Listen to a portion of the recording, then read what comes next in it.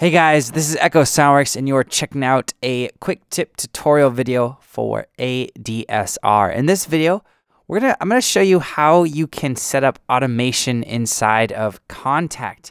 I actually got a few emails, probably within like the last few months or so, asking how to do this. So I thought, hey, maybe it's not extremely common knowledge, so I guess I would show you guys how to do it. So I'm going to show you two things in this video. I'm going to show you how to set up automation in Kontakt. So regardless of what DAW you use, Logic, which is what I'm using right now, Live, Pro Tools, whatever, that will be universal. Then I'll also give a little tip and trick for Logic users to get the automation in Logic and in Kontakt a little bit, to make it a little bit quicker and easier. So I have two string situations going on right now. I'll play it for you real quick.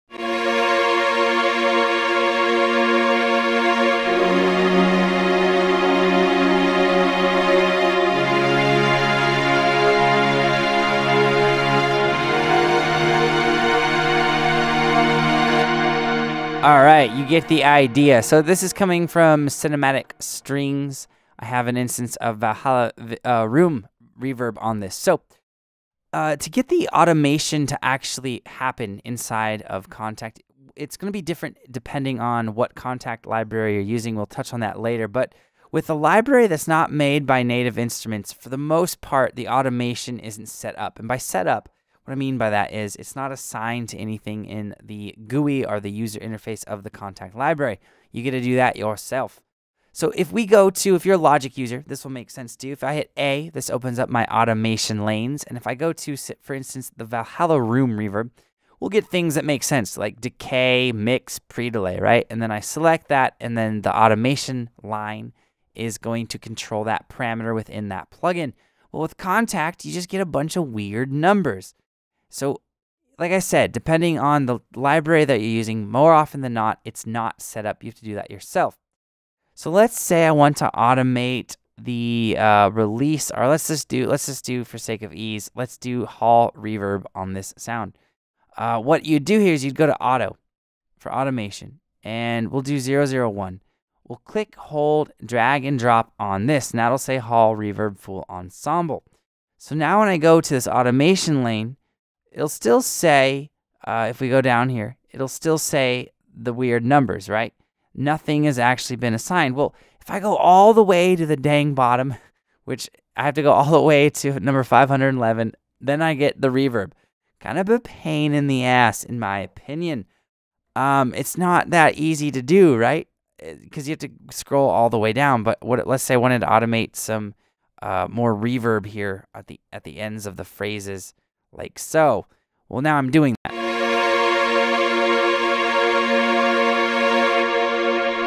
Right, you can hear that there's more reverb happening.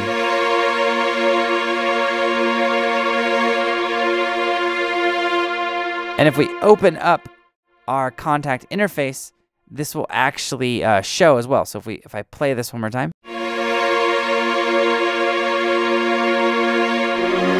you saw the Hall reverb move.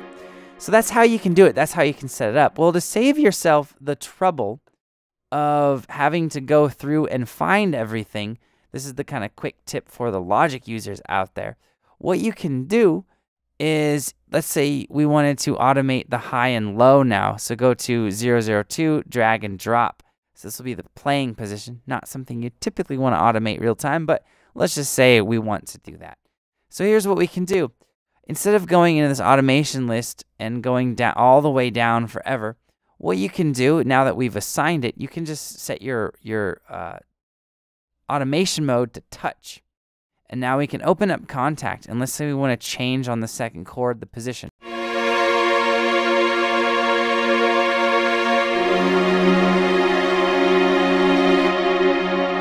All right, we just did that. And you can see here that we have the Kontakt playing position. So that's a quicker way to get to it in Logic. If you're enabled in Live user, that won't really be applicable because you guys have those cool automation lanes that you just open, touch, and you're going.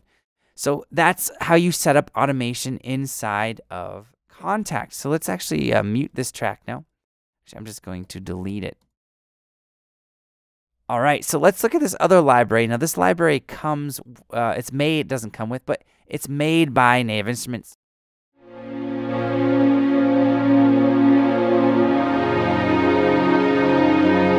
go to the auto tab for automation, everything's already set up.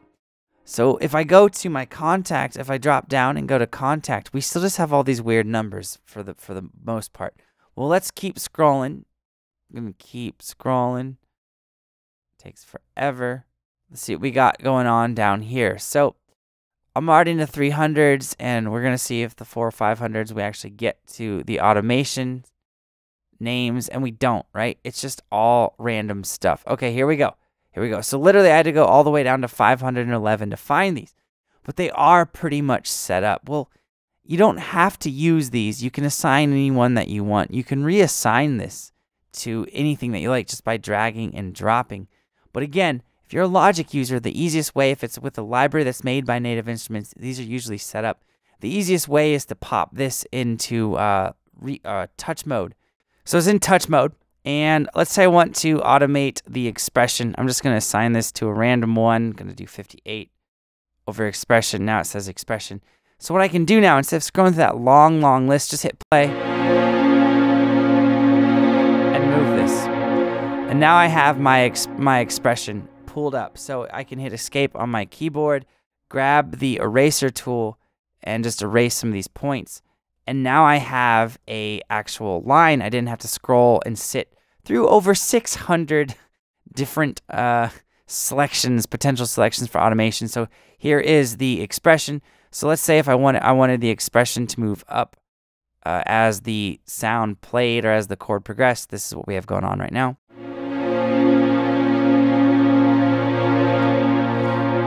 Right, so then I can turn touch off, change it to read.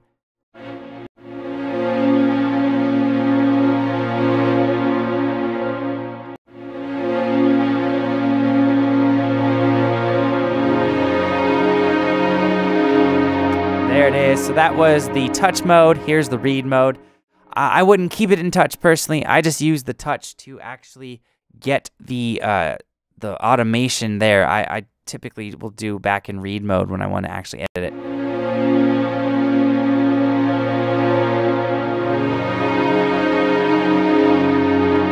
There you guys go. That is the easiest and quickest way to set up automation inside of Native Instruments Kontakt. If you have any questions or comments, let me know below and I'll get back to you as soon as I can. Like I said at the beginning of the video, I am Echo Soundworks. Thank you so much for watching, guys. I'll see you next time.